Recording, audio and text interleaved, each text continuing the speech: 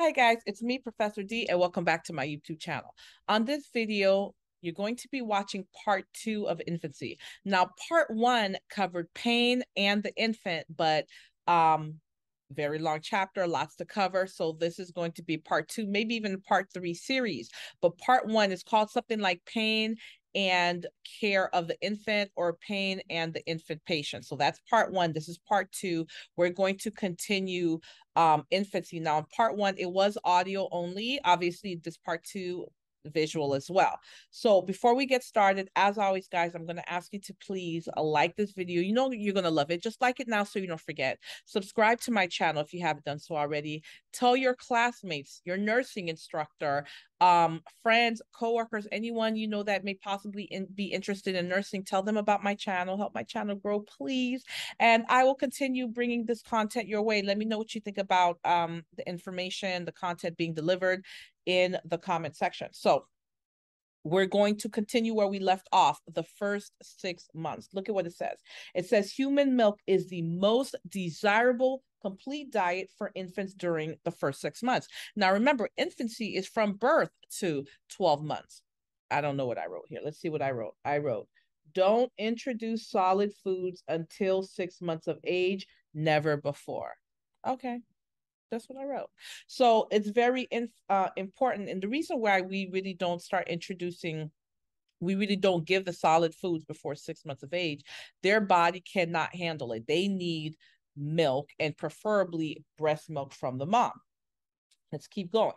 The Academy of Pediatrics on breastfeeding, they recommend that, it doesn't say some, it says all infants, including those exclusively being breastfed, receive a daily supplement of 400 IU vitamin D beginning the first few days of life.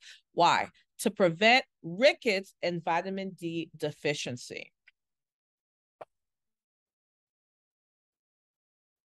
Take a look at this top, what it says.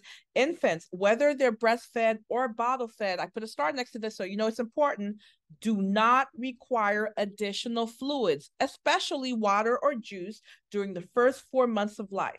Excessive intake of water in infants can result in water intoxication, hyponatremia, fluid volume overload. Remember, their bodies are very small. They don't need water. They don't need juice. That's very important to know. Take a look at this administration of iron supplements. Some important things to know in regards to iron.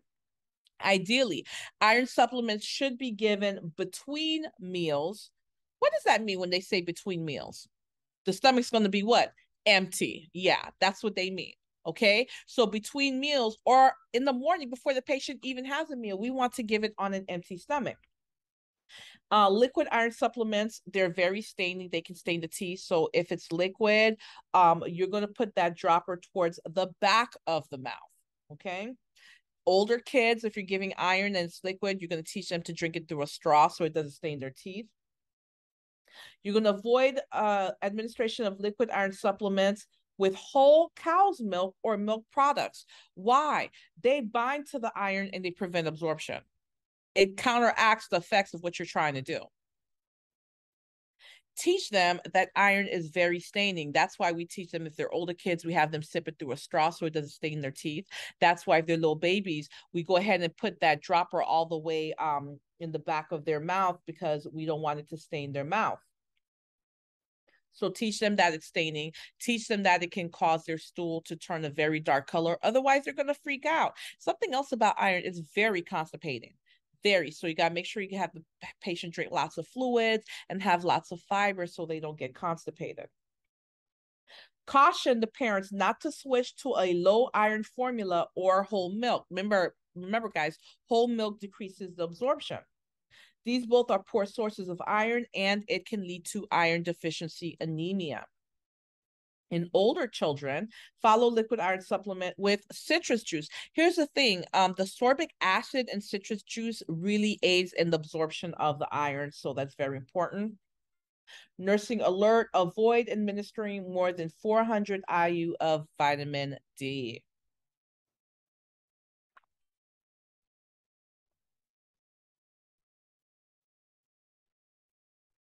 Nursing alert. Warming expressed milk in a microwave decreases the availability of anti-infective properties and nutrients. Not only does it do that, that's number one, okay? All of those wonderful nutritional properties that are found in breast milk, it really decreases that amount. That's number one. And number two, it is very easy to burn that baby's tongue by giving them something that was in the microwave, because when you feel the bottle on the outside, it might feel just a little bit warm or even cool, but in the middle, it's burning and scalding hot, and you can burn the baby. So you have to teach those parents to never microwave liquids and put it in microwave like the bottles to give to the baby. Breast milk should never be thawed or rewarmed in a microwave oven. To thaw the frozen milk, this is what you do. You either place the container under a lukewarm bath, or you can place it in the refrigerator overnight, but you never microwave. Very important. An acceptable alternative to breastfeeding is commercial, look at this, iron fortified, not low iron fortified formula. Similar to human milk, it supplies all nutrients needed by infants in the first 6 months of life. Unmodified cow's milk, low-fat cow's milk, skim milk, and other animal milks and imitation milk drinks are not acceptable as major sources of nutrition for infants because of their limited digestibility. They cannot digest those types of milks appropriately. Increased risk of contamination and lack of components needed for appropriate growth. So number one, the best milk, the milk that we prefer that infant to get, is going to be the breast milk. But if they cannot get the breast milk, they have to get something that is a commercial milk. It needs to be iron fortified milk. Babies shouldn't even be getting whole milk until they're what? 1 year old. Okay. Whole milk causes iron deficiency anemia. Why? Because it decreases absorption. So it causes iron deficiency anemia in infants, possibly as a result of occult GI blood loss. Pasteurized whole cow's milk is deficient in iron, zinc, and vitamin C, and it has a high renal solute load, which makes it undesirable for infants younger than 12 months old. Guys, in how many ways are they going to tell us that we don't want to give animal milk to infants? They've said it in 5 different ways within the past 2 pages. Very important. Now, what did I write here on the side? I wrote cow/whole milk 1 year. Yes, we don't give it until they're 1 year old, 12 months.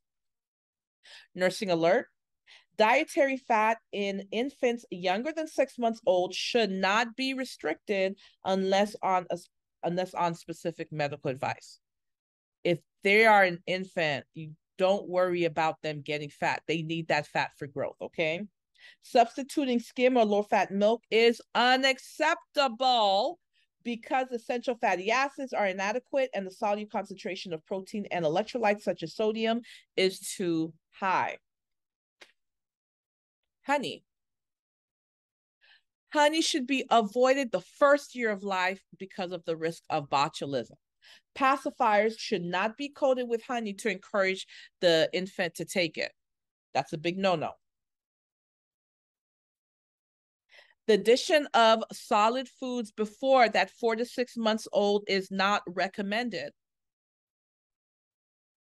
Feeding solids to young infants expose them to food antigens that can produce protein allergy. New peanut guidelines from the American Academy of Pediatrics recommends early introduction of peanut proteins for infants who are at highest risk of allergy, and it should be done 4 to 6 months of age in an effort to decrease the risk of severe lifetime allergies. And this is different from what we used to teach before. So guys, you know, as we do more research and more evidence is produced, we're going to change how we practice. Developmentally, infants are not ready for solid food. The extrusion protrusion reflex is strong, and it often causes them to push out food out of the mouth. Keep follow me here, guys. Infants instinctively suck when given food. Because of their limited motor abilities, they're unable to deliberately, so to do it on purpose, they're unable to deliberately push food away or avoid feeding. What does that mean? That's a huge choking risk, them aspirating. Therefore, early introduction of solids is a type of forced feeding that may lead to excessive weight gain and increased disposition of allergies and iron deficient anemia. Parents should be cautioned concerning the use of juices and non-nutritive drinks such as fruit-flavored drinks or carbonated beverages such as soda or pop. That's not necessary. During that infancy stage, all they need, guys, is milk, preferably breast milk. If we can't give them breast milk, iron-fortified milk. So we're going to stay away from those juices and the sodas and the pops. Fruit juices are not given during the first 12 months of life. All right, let's talk about the next 6 months, the second 6 months, so 6 to 12 months. During the second half of the first year, human milk or formula, again, should continue to be the primary source of nutrition. How many times have they drilled into your head by now that you should not be giving them cow's milk or any other type of milk? What we want to give them is human milk or iron-fortified milk. The use of fluoride supplementation depends on the infant's intake of fluoride tap water. If breastfeeding is discontinued, a commercial iron-fortified formula should be substituted. That's our second choice after the breast milk. A major change in feeding habits is the addition of solid foods in the infant's diet. Physiologically and developmentally, infants 4 to 6 months old are in the transition period. Tooth eruptions beginning, head controls well developed, voluntary grasping and improved eye-hand coordination starts.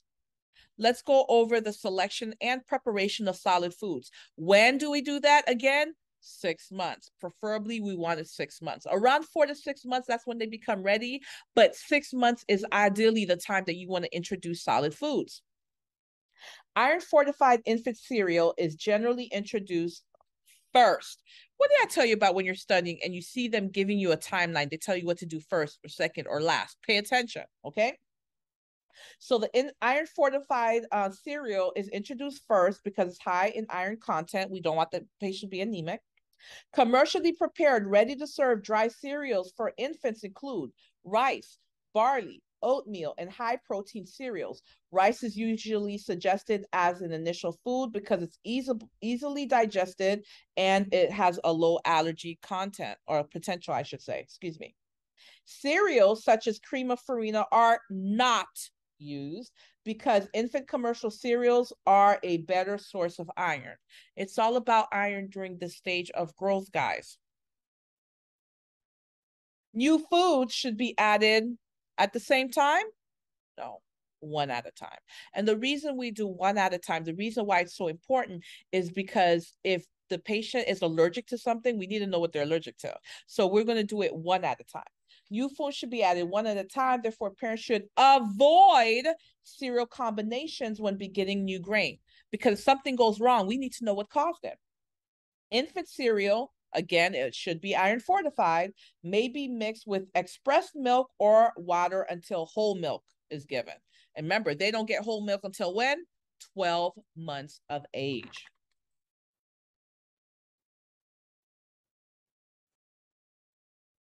If foods are introduced early, citrus fruits, meats, and eggs are delayed until after 6 months of age because of their potential to cause an allergy. So if the parents don't wait until 6 months, so remember that time of transitions around 4 to 6 months. Let's say they don't wait for the 6 months, it's a little bit earlier. At least they need to save the citrus fruits, meats, and eggs until last 6 months, okay? At 6 months, foods such as cracker, or I have no idea what this guy is, guys. I haven't seen this. Zwieback, I have no idea. Somebody, if you know what this is, Zwieback. Tell me what it is in the comment section because I'm too lazy. I'm not going to Google it. But cracker or Zwieback can be offered as finger and teething foods. By 8 to 9 months of age, junior foods and nutritious finger foods such as firmly cooked vegetables, raw pieces of fruit, or cheese can be given. By 1 year of age, well-cooked table foods are served. The majority of infants' caloric needs are derived How many times have we seen this? Primarily by milk, human or iron fortified milk. Therefore, solids should not be perceived as substitute for milk. Even when you introduce the solids, they still need that milk for growth. It is very important, and they need to continue to get it until they're what? 12 months. Once they hit 12 months, once they are 1 year old, then they can get what? Whole milk. Low-calorie milk and food should be avoided in infants and toddlers. They said this before, and now they're saying it again. So you know that's important.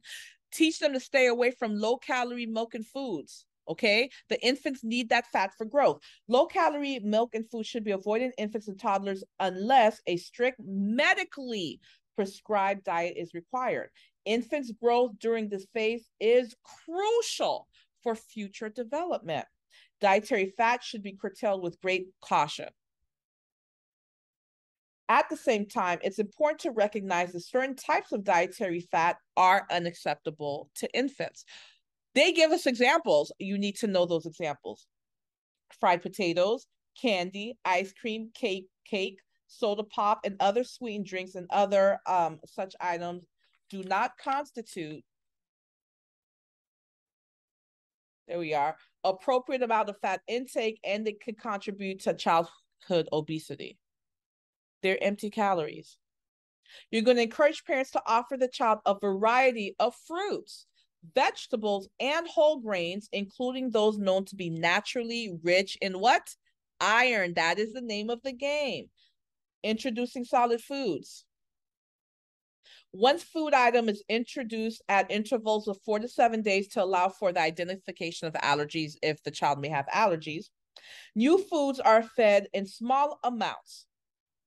As the amount of solid food increases, the quantity of milk decreases to less than 1 liter per day to prevent overfeeding. New foods are given, how many times have they said this? I've seen this before. New foods are given alone to allow the child to learn new tastes and textures. And also, if they become allergic to something, we need to know what it was. What was the new food that was introduced? Food should not be mixed in the bottle and fed through a nipple with a large hole. That is very important to also teach the parents. Now, guys, I have to run. So I've got a lot more pages to go. So this is going to be a multi-part series. So just watch out for part 2, 3, 4, etc. Because there's going to be more, excuse me, there's going to be more coming. Let me know what you thought about this video so far, the content that's being provided to you. Please don't forget, I have audio lessons available for you on my website at nexusnursinginstitute.com. Thank you so much for watching. You guys will catch me on the next video.